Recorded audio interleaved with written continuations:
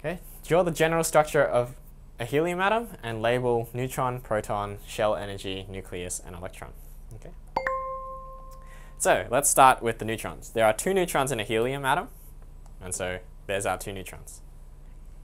Then there are 2 protons, because its atomic number is 2, so there are 2 protons. Okay. So then the shell energy, there's only 1 shell because it only has 2 electrons, so it only needs 1 shell. So here's our first shell energy level. The nucleus is obviously this bit in the middle, okay, fairly self-explanatory. And then the electrons, there's 2 electrons because it has to balance out the 2 protons, so there'll be 2 electrons in this shell energy level, and there are our electrons. Okay, so that's our general structure of a helium atom, built up in steps. Okay.